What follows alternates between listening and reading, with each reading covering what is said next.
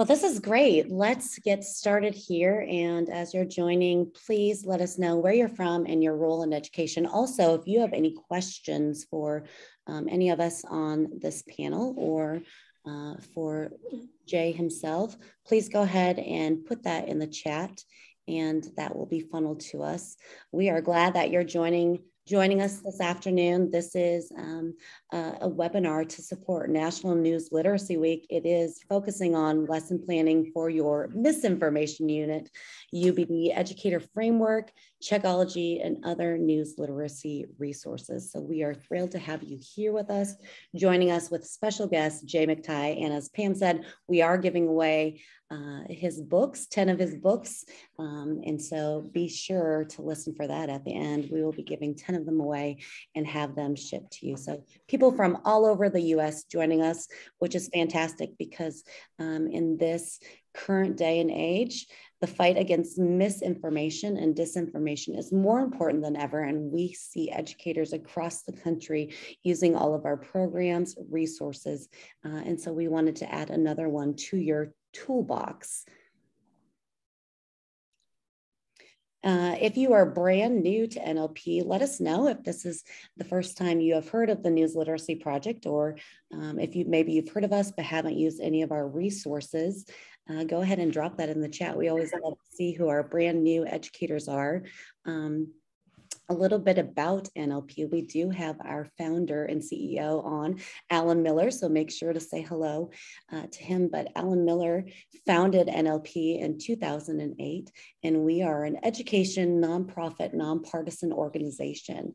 The bulk of our time is spent designing and collaborating with educators to provide free resources and programs to support your learning, not only in supporting critical thinking skills, helping students discern fact from fiction, understanding freedoms of the press, the First Amendment, but the last few years, we've also increased our resources for the public sector, which is great. It offers that transparency to support families who want to learn alongside their students. So again, we are founded in 2008, and we are happy to be sharing all of our resources and programs with you, but with a special emphasis today on the new framework that Pam, I know, has consulted Jay McTighe on frequently to make sure that we could add this resource to your toolbox, as well as a focus on essential questions. Something else I would love for you to drop in the chat. You know that we're giving away some of Jay McTighe's books. Have you ever used backwards design in your unit or lesson planning? Would love to know if you use currently backwards design in your lesson planning. And Jordan, when you see those comments coming in, if you will let us know what the consensus is for that UBD. Absolutely.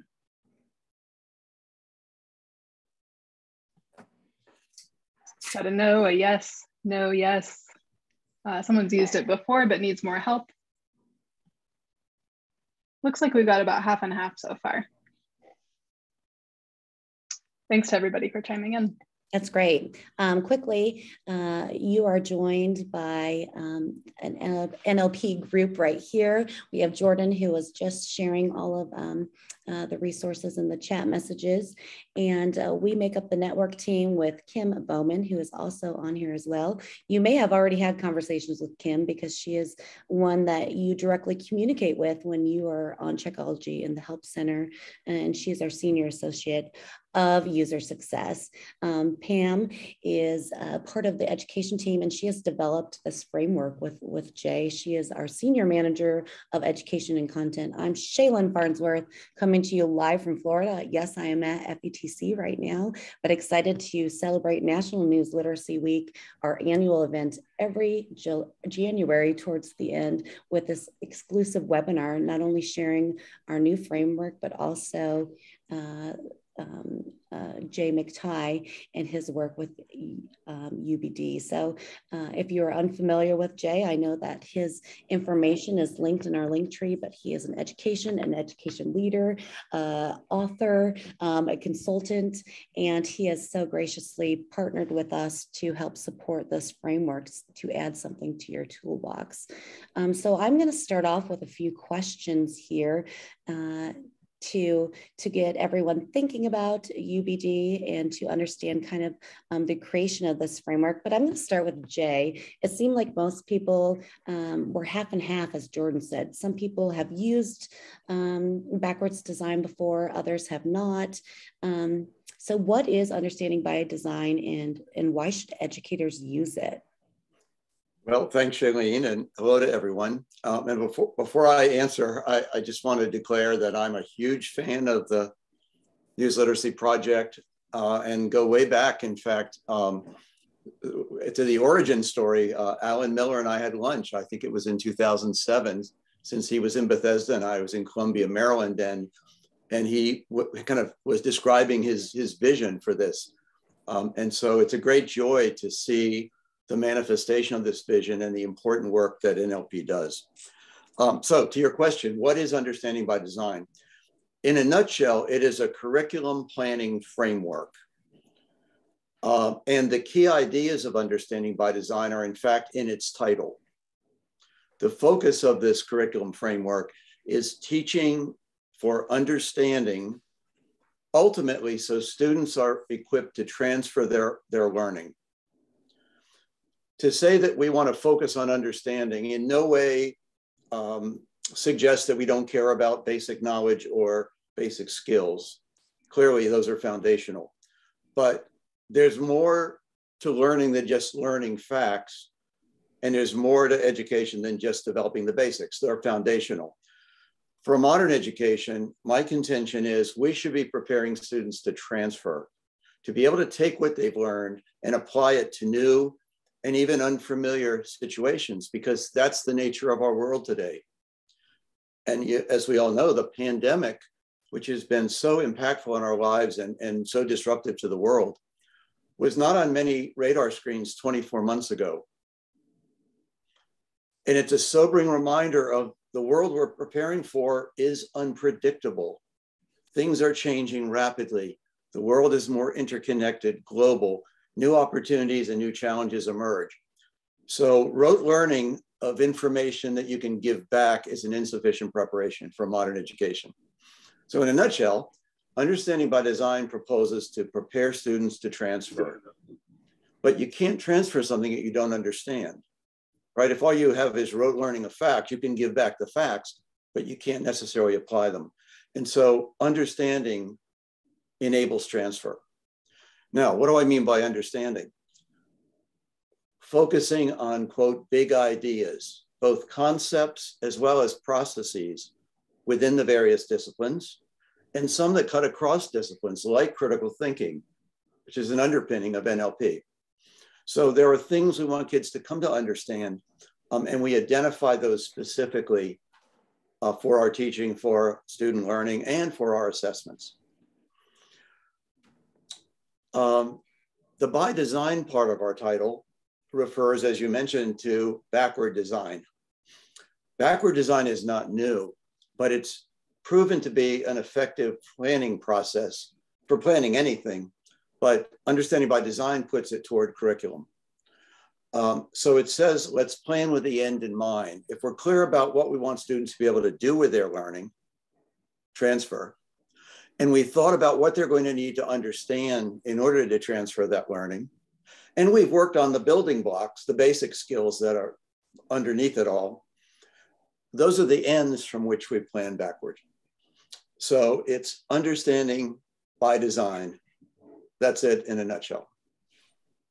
That's great. And I love how you spoke about the interconnectedness between disciplines. It kind of launches into the next question, and also of your longstanding connection with NLP and Alan Miller.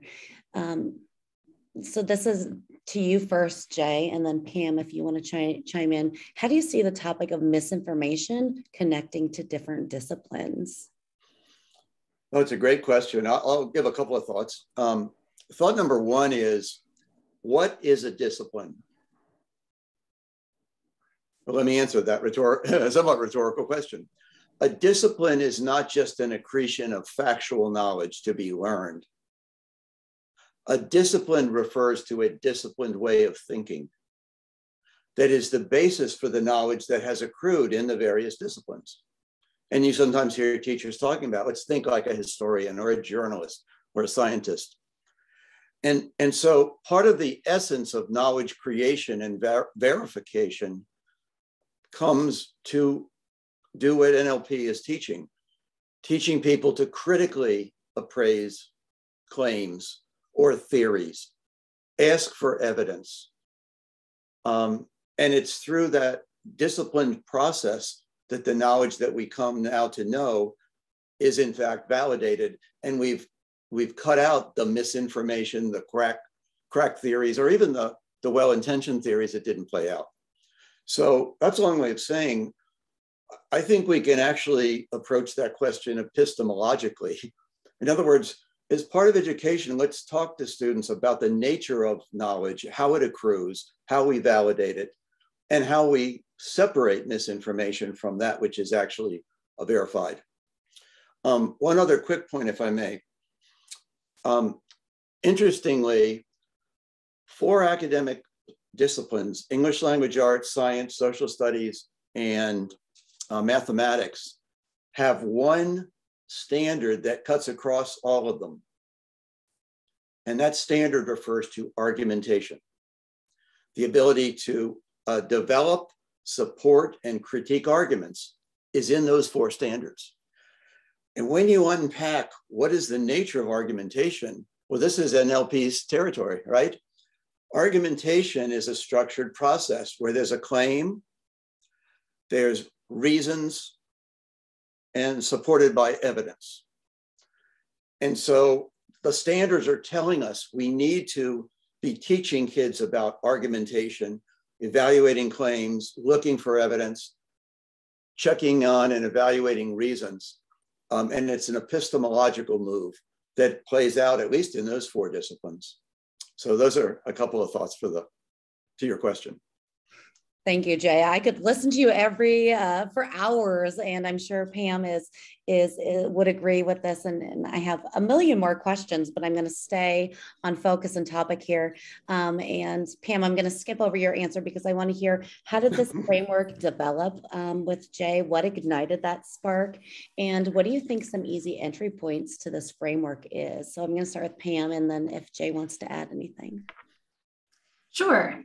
So the framework, I developed the framework predominantly with resources that NLP had already had. It was just putting them all together in a concise document and a form that would be helpful for me, creating resources at NLP, but also for educators who wanted to create their own curriculums, create their own units, to see where everything fits in. And I have had this book on my shelf for a long time, and I used it when I taught at the college level. So I knew it was exactly what I needed to build our template for our framework. And even though this book is primarily for unit planning and ours is a framework more flexible, I still use the same tenets. And I came into contact with Jay because our founder, Alan Miller, and Jay have been connecting for years, and Jay is a big supporter, as he said, of NLP, and he graciously agreed to meet with us. And so I developed what I thought was a good preliminary design for stage 1, stage 2, and stage 3. And then Jay looked at it and gave us feedback and revised. We met again until we finally have this finished final framework for teaching news literacy. And as you can see on the screen, it is made for educators, both individual teachers who want to create their own unit plans, for districts who want to create a vertical aligned curriculum.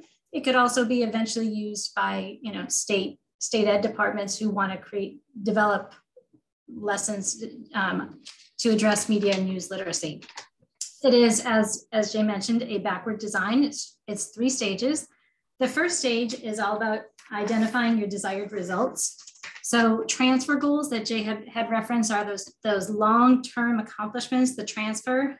So, a couple of them that we have would be students will be able to distinguish news from other types of information, demonstrate a healthy skepticism towards information, identify credible information and sources. These are just a few long-term goals, right? That by the time our students are adults and interacting in our democracy, this is what we want them to be able to do, to transfer this knowledge, these skills, these concepts into action.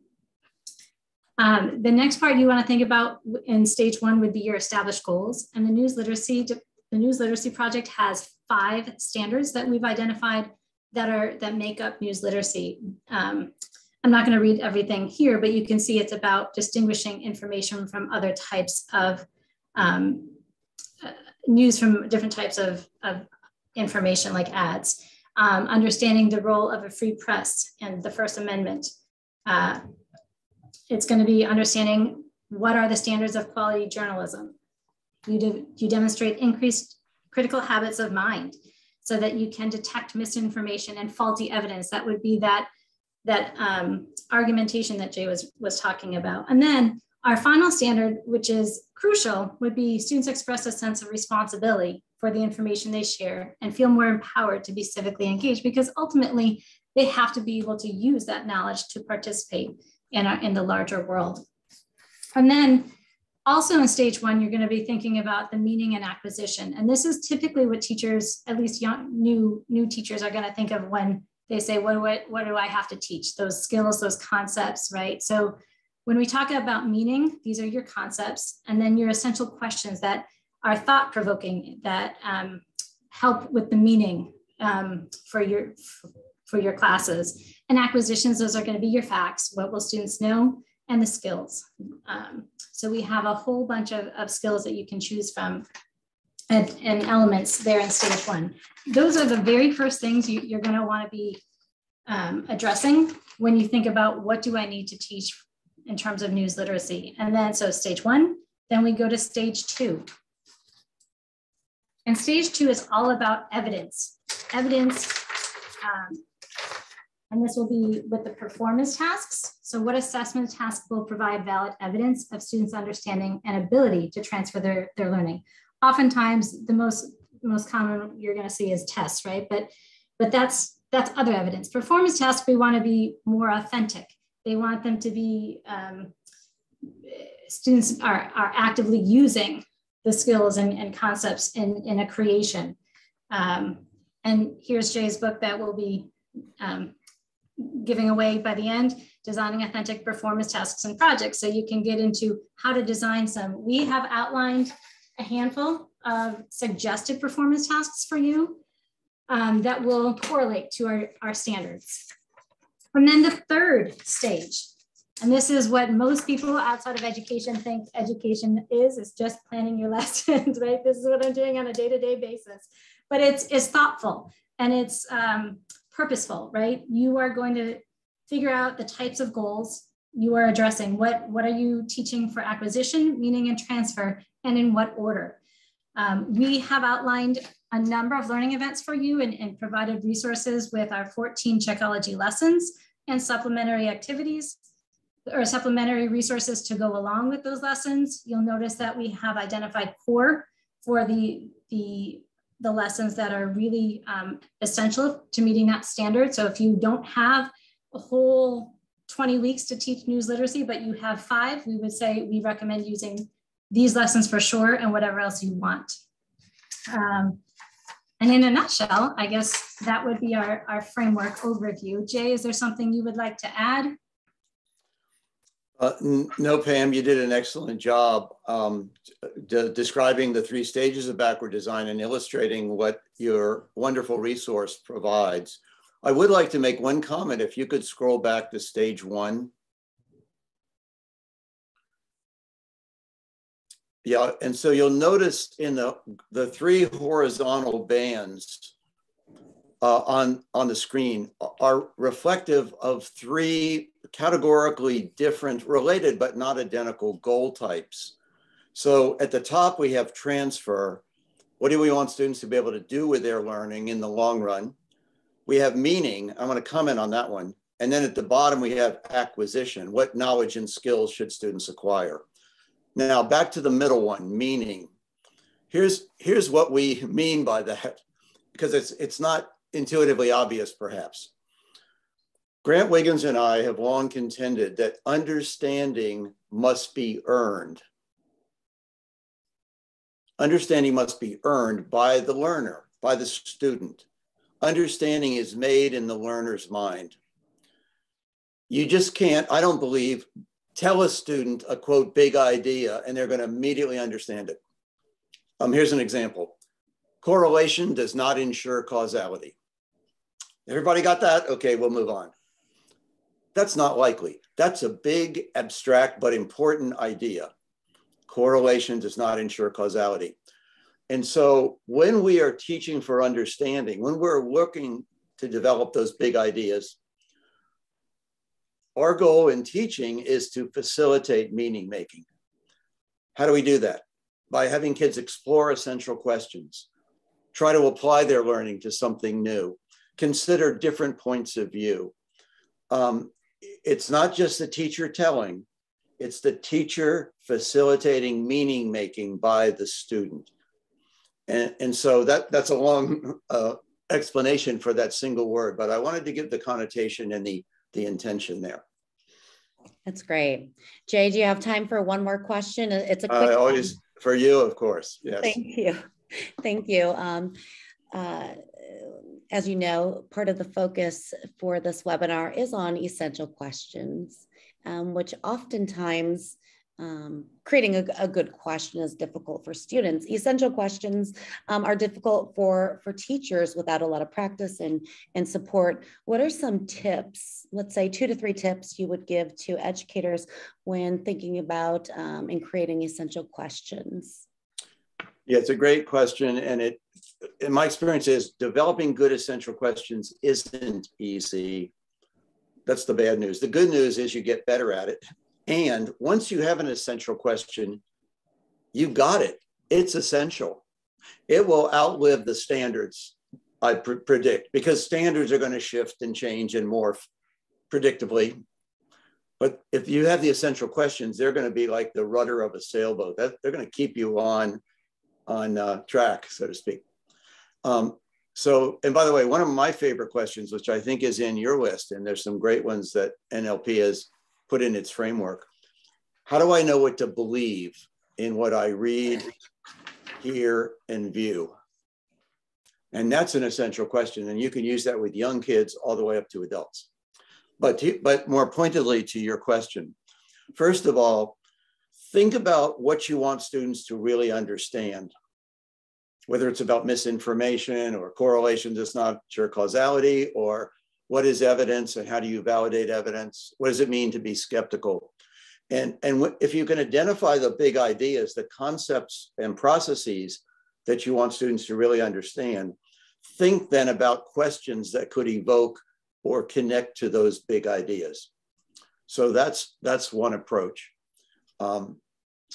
Secondly, the biggest challenge I've found is that teachers are so used to asking leading or guiding questions where they have a single answer in mind.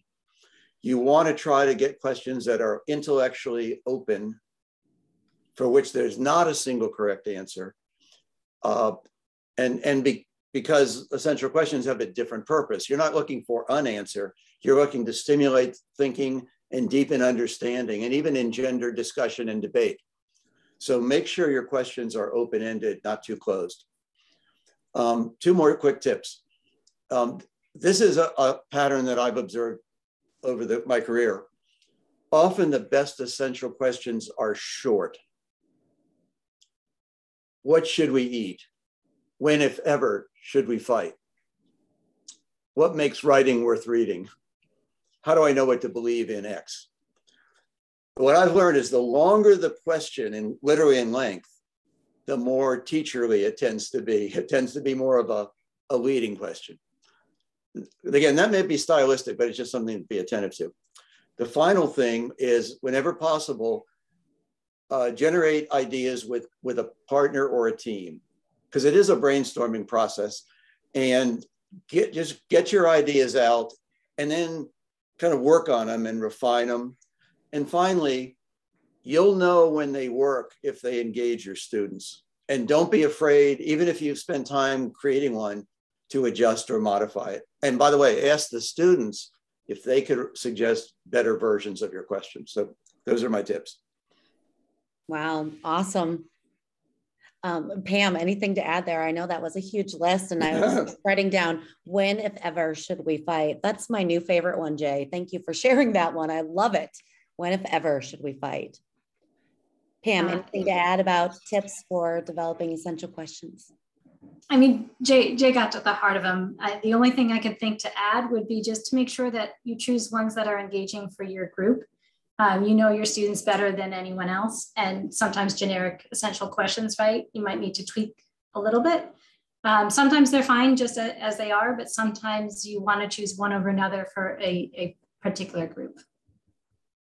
Thank you. And Jay, I know that you have to drop off in a little while, but I wanted to extend our thanks for you joining us tonight. Filled my head, and I'm sure everyone who's joining us, with valuable information and a perfect way to spark that civic responsibility and the focus of National News Literacy Week and the fight against misinformation. So thank you so much for joining us and sharing. My pleasure. I wish you well, and thanks to everyone who joined in. Thank you so much for coming. Thank you for all your help, Jay. I'm going to switch this over to Pam and Kim to lead the learning, but I do want to remind everyone we are giving away 10 of his books. Jordan will share the winners at the end here, and we will follow up with you for email and best shipping address, that sort of thing. So make sure that you stay to the end. We have 10 books to give away from Jay McTighe. So passing this over to Kim and Pam. Thank you. Well, thank you, Shaylin. And I'm going to be passing this over to Pam in just a moment. But when we were getting together and putting our heads together to talk about understanding by design and the new framework, I excitedly talked about essential questions as something that I think really is a great entry point into the conversation of curriculum design for news literacy. And so I think that this will be a really fruitful conversation to go over what are those characteristics of essential questions, and be thinking about your classroom context and your students, and what questions will work for your particular classroom. So Pam, let's go ahead and talk about what makes a question essential. All right. So I'm going to share with you some examples of essential and non-essential questions, and then I'm going to ask you to write in the chat what you think are some common characteristics of these essential questions. Oh, yeah, you already got it. Some of you. All right, so essential questions. Here are some examples. What does it mean to be news literate? Why does news matter? In what ways do news and information shape society? What distinguishes facts from opinions? And why does the distinction matter for productive discourse? And what makes a piece of information credible? Right? These are all getting into news literacy, and these would be great for starting a unit on news literacy to share with your students. You could choose 1, 2, 3, or all 5, right? And then these are some non-essential questions. What are the First Amendment freedoms? Who is Ida B. Wells? What are some different types of misinformation? Which country is ranked #1 on one of the World Press Freedom Indexes? What is an example of motivated reasoning? So at this point, please add your response. What do you think are some common characteristics of essential questions? Oh, I like that one. Essential affect how I live my life. Ooh, definitely cross context, definitely open-ended. They allow for choice. I'm seeing open-ended a few times. Great. Oh, yes. Wow, you're so fast. Thought-provoking, engaging, leads to discussion. Great. Oh, you're so right. Several right answers for sure, and require contemplation, right? You can't get it immediately, as Jay's deeper thinking for sure. They're requiring you to get to your higher level thinking skills. You have to have the knowledge from these non-essential questions. You have to have that just basic knowledge to support your answer for the essential questions. They could change your mind. Nice. These are great responses. All right, so I think you got all of these. Characteristics of essential questions. There are no straightforward right answers. They provoke and sustain inquiry. They often address big ideas, concepts, and foundations. They raise more questions and benefit from being asked again and again. And that's crucial, right? Because if in a good unit plan or a good curriculum, you're going to be spiraling. You're going to be touching on the same issue multiple times, going deeper in each instance. So they're not leading students to a predetermined focus, but instead a deeper understanding. Yes, you are all really just nailing this in the chat. I wish you were all my students. Well, no, I'm not teaching anymore. But if I were still teaching, I would wish you were all my students. Right. So one of the things I wanted to ask you about today, Pam, since you were really integral in creating the framework for news literacy teaching, I wanted to hear about your process for writing these essential questions. And as Jay said, essential questions are not always easy to write. So if you could talk a little bit about that process that you went through. Oh, that is a really great question. Because as Jay said, they were not easy to write. And they went through multiple iterations, and it wasn't just me who wrote them. I brainstormed maybe 12 on my own, and I brainstormed my initial ones from our standards, right? I looked at our standards, I said, what is it I want students to wonder about? And then I brainstormed a few questions for each of our standards and tried to make sure that they were open-ended, intriguing, no one right answer, and not leading.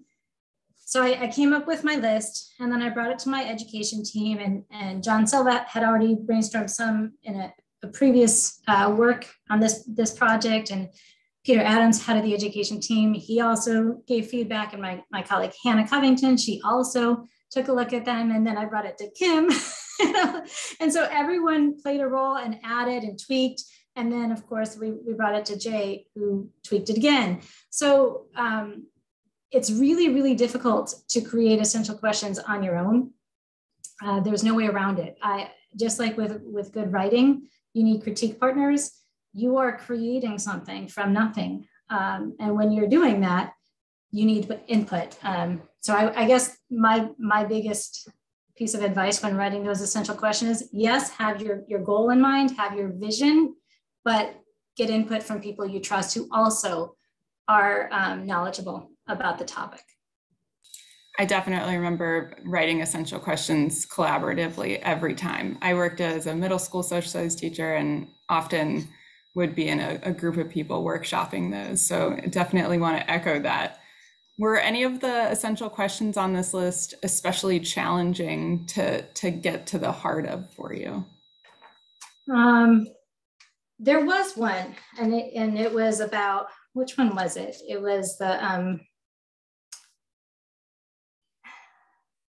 why is it important to distinguish between facts and opinions was our first one. I knew I wanted a question about facts and opinions because we know that students and our public in general have difficulty at times distinguishing what is fact as opinion and seeing an opinion piece and thinking it's a straight news article, right? So we know that that's a skill we need to address, but what is the question that's going to get them thinking and acting on that? And so originally we wrote, why is it important to distinguish between facts and opinions? But that was guiding them to our response, right? So we changed it to what distinguishes fact from opinions and why does the distinction matter for productive discourse? So it became longer, but it was also more open-ended. That one was hard to nail down.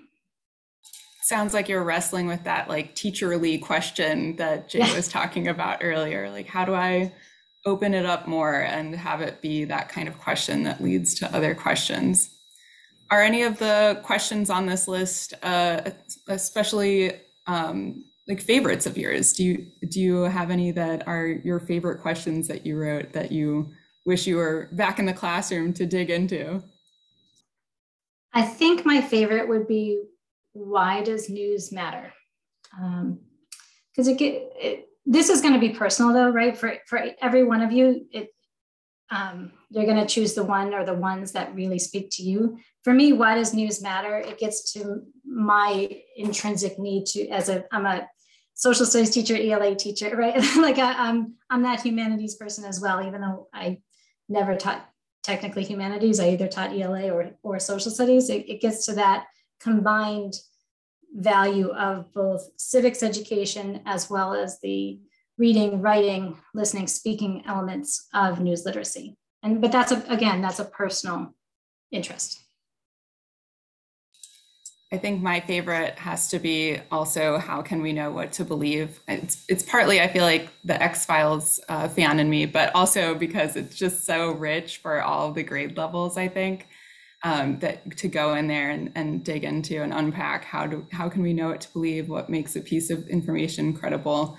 That really speaks to the social studies educator in me. Is there anything else about the process of creating these essential questions that you wanted to touch on before we head into some tips for writing them?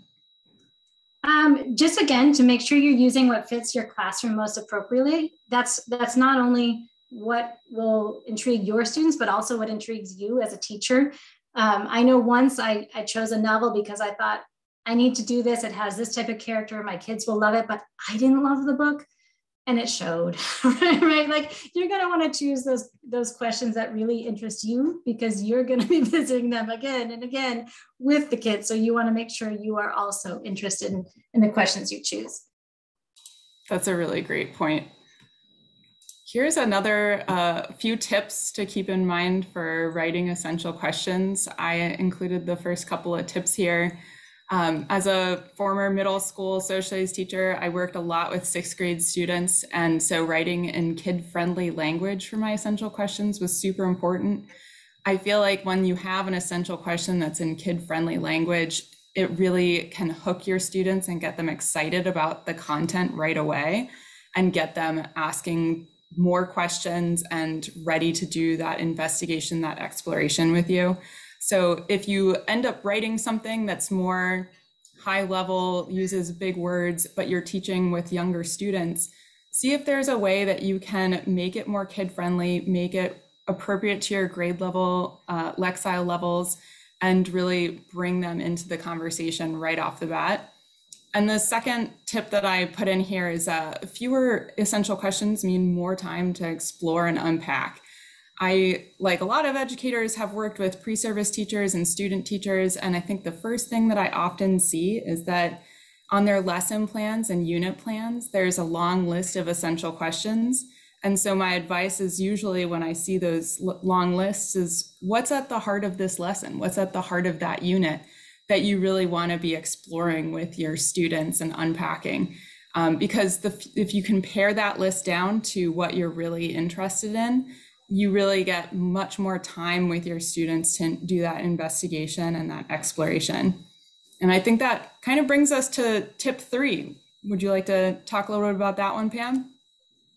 Sure, right. Some of you I had seen in the chat had already pointed out that really good quality essential questions can transfer across disciplines. So if you're talking about finding logical fallacies in English language arts, you can find them in history class. You can find them in data that is misrepresented in science or math, right? So these good quality essential questions are not super specific, right?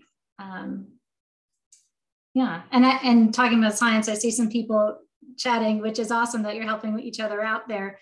I just want to let you know, we are coming out with a couple of science lessons by the end of the year on science misinformation and medical misinformation. So keep your eyes out for that. They are on their way.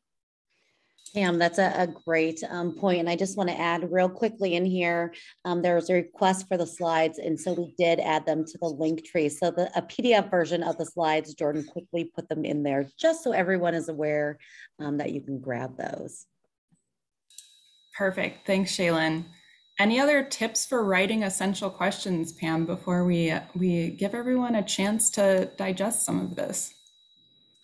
I don't think so. I think if you're just starting out, I really do think if you're just starting out, you should use ones that, you know, we created or that are vetted until you have some experience with them. But once you do, I think it's good to branch out to start thinking about writing your own, and then of course just getting that feedback. If you've worked with essential questions, written essential questions with your team, go ahead and pop into the chat if you have any tips or advice for anyone here today. And we're gonna transition over to the next part of our, not thank you yet, sorry about that. We're gonna transition over now to a moment of reflection for you all, because I know we've talked about a lot of different tips. We've gone over a lot of characteristics of essential questions, talked about the big picture of understanding by design framework. So I wanted to pause and give you all time to take a look at this shared Google Doc. We're going to pop it into the chat, a link for you that gives you editing access to this document. And I have a question focus up there at the top. And that question focus is meant to prompt you into thinking about news literacy and see what questions come up for you today. So the question focus is: information is the basis for civic literacy, agency, and action. Today's students are facing the most challenging information landscape in history. When you think about that question focus, what questions come up for you? And again, you have editing access. You can start typing in those questions right there below the question focus. And I'm going to pause here and give you all, put a timer on for 2 minutes. Be thinking about your classroom, your students, your curriculum, and see what comes up for you today. And I will put the slide back on for the characteristics of essential questions in case that's helpful. But right now, I'm just gonna go quiet for a couple minutes and then pop back in and see where we're at with our list.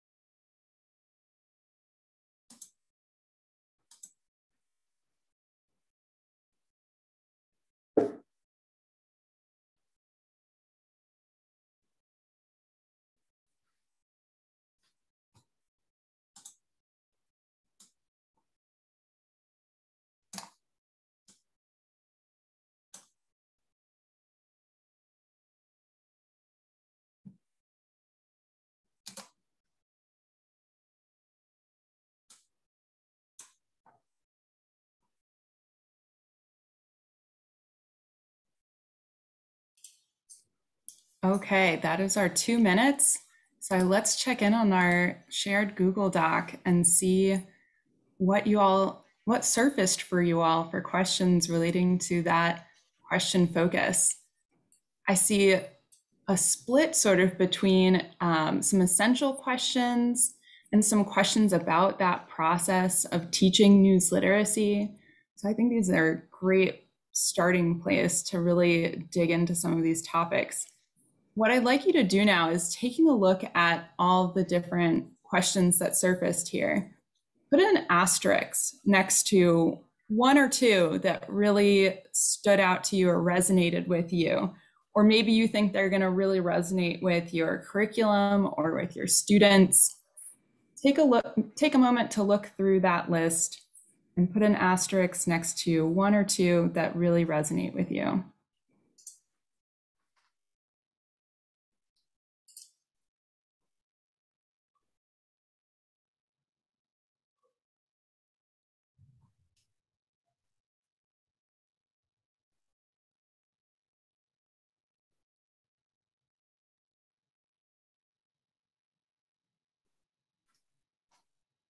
And if anyone would like to share in the chat or raise your hand so we can unmute you, if you would like to talk a little bit about which one you put an asterisk next to and why, we'd love to hear from you. And Jordan, if you see any raised hands, please go ahead and let anyone jump in. Will do. And my other panelists, are any of the questions really resonating with you today? Tons of them, Kim. I'm typing them in the chat right now. There are so many wonderful ones. Maybe to create a forum post and put on Newslet Nation. I really love how reliable are primary sources, and do all students have equitable access to information? Yes. I think that's great. I'm also seeing some about teaching news literacy and what that's like to work with the communities that you're in and work with parents. We have a few resources that I think would be helpful to maybe pop into the link tree on teaching news literacy in all different types of contexts. So maybe we can also include that or put that into the Newslet Nation post. Yeah, that's the one. Oh, sorry, you first, Shaylin. Oh, sorry, that was me. I just said that I'll pop the link for the infographic on teaching news literacy in polarizing times, which I think addresses a lot of the questions present in this document, into the link tree, and then I'll post the link again in the chat. Thank you. Perfect. Yeah, that would be a great way to address the question that I was really interested in. And just like Shaylin, there are so many. It's super hard to choose like just one or two. But the one that I'm really intrigued in, how in the world can teachers convince parents that we are not trying to politically indoctrinate students just because we are exploring media literacy? Yeah, because we are in polarizing times, right? And it's not just students who need news literacy, it is also our public. Pam, I zeroed in on that one too. I thought this is perfect. To shorten it, is news literacy and critical thinking skills political? Great. So you all have access to this Google Docs. So if there are any questions that you want to bring back to your classroom, please feel free to take some inspiration from the group brainstorm today. And I'm going to head back over to our framework for teaching news literacy to do kind of round out our webinar today by talking a little bit about stage 3.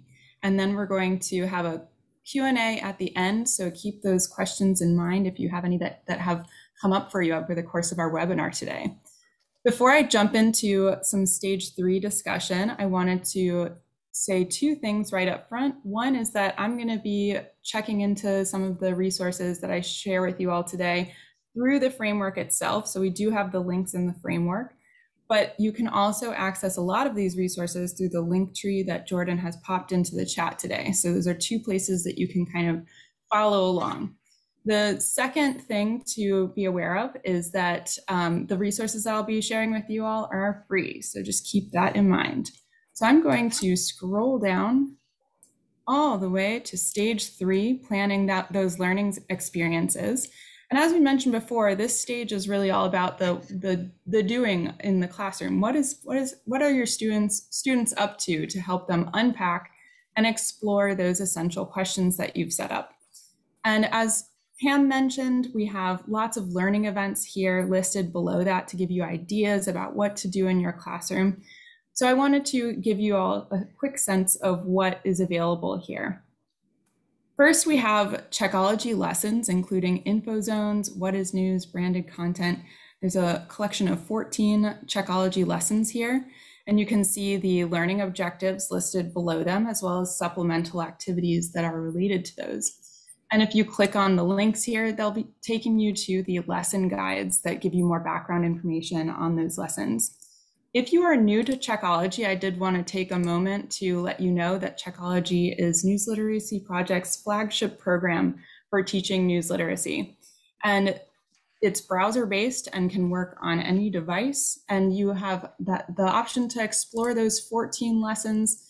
And those lessons have assessment questions embedded within them to check for student understanding. They also have subject matter expert hosts to go through the content with students.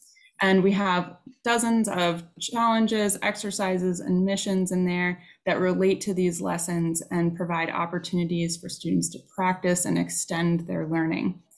We also, in Checkology, have a word wall that is a great resource for vocab building. So if you'd like to bring your students to their word wall and student accounts, or this is the educator account perspective, you'll be able to click into words and see those definitions. So on my Checkology dashboard here, this is my educator account.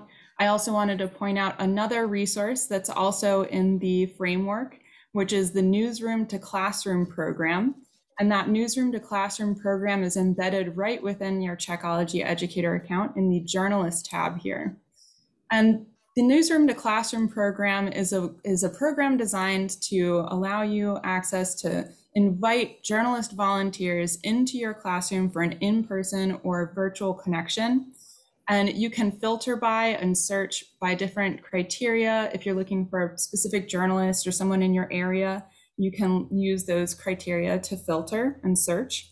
Once you find a journalist that you're interested in, you can click on their profile, get to know a little bit about their work experience and background, their areas of expertise, and you can invite them into your class for a virtual or in-person connection and write them a message in the invitation. And they'll get back to you via the email address that you enter here. And then you just click that green send invitation button and they will get back to you and hopefully be in your classroom soon to discuss a news literacy topic with your students. So I'm going to head back to the framework and I'm going to scroll down past those Checkology lessons to show you where that Newsroom to Classroom link was. All right, here we are at Newsroom to Classroom. Other resources to be aware of that are outside of Checkology. One of them that I want to highlight today is the SIFT. The SIFT is a free weekly newsletter for educators. It's got recent media news as well as timely examples of misinformation. You can often find great bell ringers and exit tickets and discussion questions, lots of classroom-ready content embedded within the SIFT. So if you're not yet subscribed to it, go ahead and subscribe to the SIFT to get that right in your inbox weekly during the school year. And there's also a bunch of issues in the back catalog. If you'd like to go through and see what are some of the recent SIFT issues, what do they look like, what have they contained, what kind of discussion questions can they bring to your classroom. A couple of other resources that are related to the SIFT that sort of started in the SIFT, you'll often see them appear in SIFT issues, but you can also access elsewhere. One of them is News Goggles, which you can find in our resources library. News Goggles is a feature that our colleague Hannah does short interviews with journalists and reporters. So if you are unable to set aside a class period for having a journalist visit your classroom, you can always check out some of the videos that Hannah has done discussing news literacy topics with journalists. Hannah, in this video, discusses the topic of newsworthiness with a reporter who covers climate and the environment. So these are about 10 to 15 minute long conversations and would be a great way to bring that presence of the journalist and have them talk about their careers without actually setting aside a whole class period for a classroom connection if you're unable to make that commitment. Another resource that spun out of the SIFT is the Viral Rumor Rundown. The Viral Rumor Rundown is, I like to think of it as fact checks with teachable moments embedded within them. So here you can explore different topics, but I'm just going to click on one of our recent ones, which is this fake CNBC headline. You can see the viral rumor here with the fake headline. Below it is the fact check information. And then those teachable moments down here. How can we talk about this in the classroom in a way that's going to help my students learn news literacy skills? What kind of information can we glean from this that we can bring to the classroom? So that Viral Rumor Rundown blog is a great way to check out what are the latest viral rumors out there and how can we talk about those with students. All right, I know we are getting close to our time and I want to make sure we have time for questions. So I'm going to pass it over to Shaylin for that question time. But if you would like to share any resources that you're excited about using in your classroom that you think will help you unpack those essential questions, please go ahead and pop those into the chat. Or if you're familiar with some of these resources and you want to give them a shout out. And I know people have been sharing so many resources, so many educators have been sharing their thoughts from their students. This is fantastic. Jordan keeps relinking the link tree, which has resources that we've shared tonight. She continues to add them. Anything you want to add real quick, Jordan, before we tap into those questions about all of this sharing in the chat? Nope, I'm just excited to hear the answer to Martina's question in the Q&A. Great. So one question, and we want to make sure that we hit the book giveaway at the end. So the question is this from Martina. Social media is a big concern. How can we create science content that fits the growing demands of the youth for accurate science when we are competing with all of the misinformation on social media? This is a great question. When I was actually thinking about today, I was looking at some recent news about science experts and science communicators on social media. I think bringing students into the conversation about whether or not experts should be on social media, talking and communicating about the fields of their expertise, that might be a great entry point to having some of those conversations about science and information versus science and misinformation in some of the spaces that our students frequent the most. Yeah, that's great. I know Pam's going to add some stuff, but I do want to give a shout out to our colleague, Peter Adams, who is in the chat right now sharing resources that will also support that question. So be sure to check out what Peter's sharing. Pam, what would you add to this? Oh, I just wanted to add one person on TikTok for your students who are in high school and middle school who probably are on TikTok. Dr. Kat is fantastic. Dr. Katrine Wallace, she goes on TikTok and debunks a whole bunch of science misinformation. So she's definitely one to put on your radar. And there will be there are others as well, but obviously teach your students to go to, real medical science as opposed to just this random, like, oh, it's a meme, it must be real. Yeah, that's great. And I know Peter shared a webinar and Angela said, I attended that news media bias webinar mentioned by Peter, and it was excellent. So check out that webinar.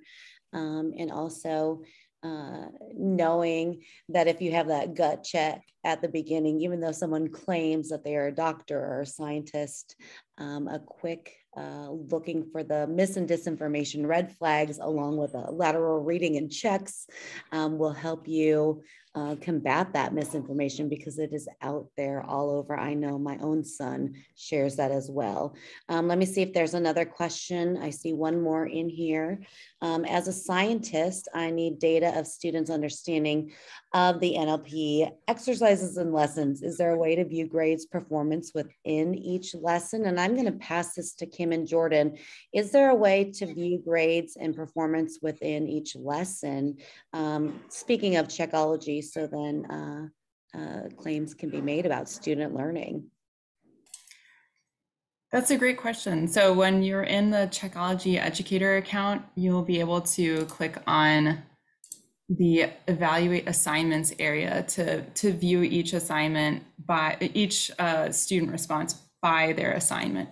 And we do have some exciting updates coming soon.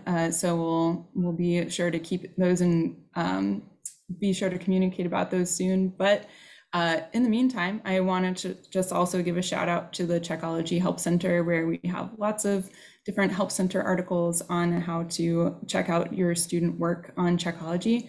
And I'm always at the other end of that Checkology Help Center, or Jordan, and we're happy to help answer those questions you might have. Great. Anything to add, Jordan, about student data, progress, formative assessment, pre-post assessment, anything you would like to add? Luckily, it's all there in that Help Center link that is in the chat. So just get in touch with us if you've got any further questions about that.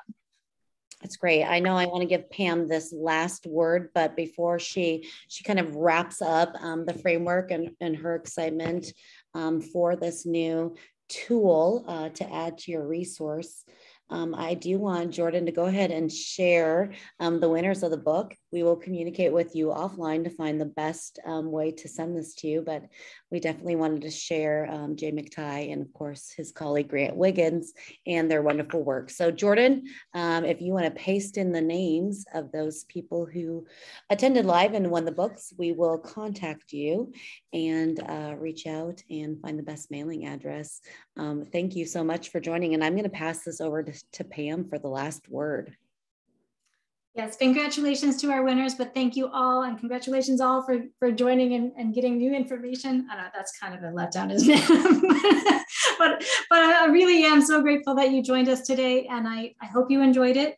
If you find that you are using any of our resources and enjoy them, please let us know. It always makes us feel good. And if there's anything you think we could do better, let us know that too, because we're always looking to improve. Thank you. Thank you so much, and have a wonderful rest of the week for National News Literacy Week. If you are burning to learn more with us and from us, we do have the National News Lit Camp tomorrow, which is running basically all day long for you to join in and learn from students, journalists in the field, and other NLP colleagues of ours. Make sure to register for that. Otherwise, thank you so much, Pam. I know that you have poured your heart and soul into this framework, and it is so valuable for those who want to teach news literacy in the classroom. So thank you all, and have a great night.